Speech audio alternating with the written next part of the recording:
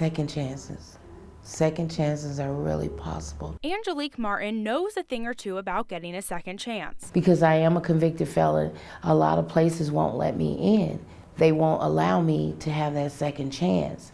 And I don't know without Martha's Home where I would be. Martha's Home is dedicated to helping women in Amarillo start over. Help them with their education, get jobs, overcome the obstacles of standing in the way of being self-sufficient.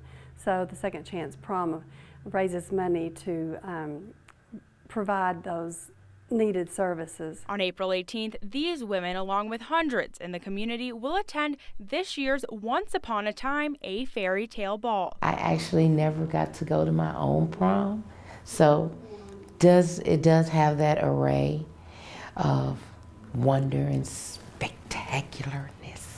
But this night is more than just glitz and glamour. They feel like that the public really cares, and they want to feel loved and like everybody else, and just feel that people care in the community is really important to them. And these women say they will always feel grateful for getting this second chance. And don't stop thinking about Martha's Home, because there are a set of women here who love you just as unconditionally as you love us. Jillian Idle, ABC 7 News.